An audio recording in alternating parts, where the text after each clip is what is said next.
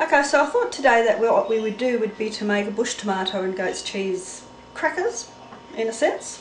So what we've done is to take out some butter. It's 55 grams of butter, and I've softened that a little bit in the microwave simply because it was not at room temperature, which it should be. And into the blender we're also going to put in a packet of goat's cheese feta. It's Australian feta, of course, South Cape.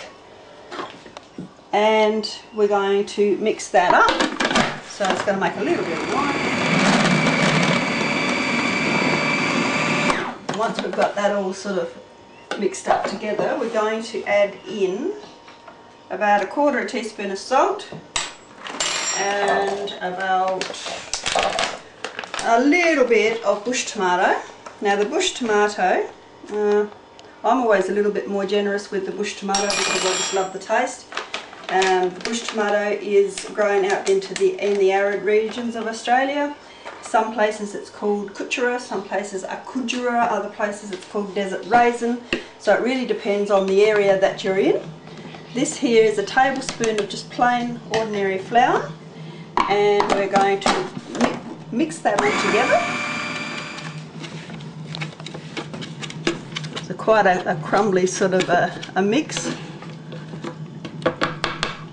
Now bush tomato is fantastic to use if you're making a pasta sauce. Anything that's tomato based will definitely benefit from bush tomato. What it adds to the dish I can't describe, but it adds something that is just irreplaceable.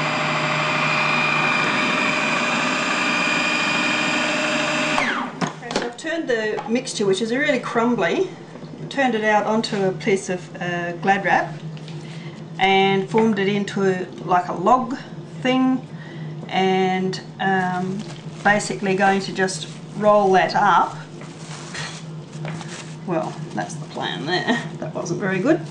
Roll that up so that we end up with a long loggy thing, and put it into the fridge. Okay, so we're going to continue on with the bush tomato and goat's cheese crackers. We've left the mixture overnight in the fridge and wrapped in plastic, and what we're going to do now is to slice it into 1 centimetre rounds and bake it. So I think that's about 1 centimetre there.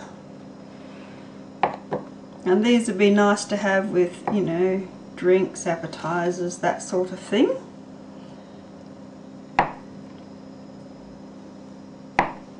It's quite firm, so you need to put a little bit of pressure there behind it. So we've just finished that now, and it's really quite simple. We've lined the tray with baking paper, and we just simply put it on there. We're going to put it in an oven at 190 degrees for approximately 12 to 16 minutes. That will depend on whether your oven's fan forced or how well it's going. You basically want a nice little golden effect on top of it, and that's all there is to it really. There we go. So now we're just going to go and put that in the oven, which I've had preheating here, and that's all we need to do. And we'll set the timer going and pull it out when it's ready, and we'll show you what it looks like when it comes out.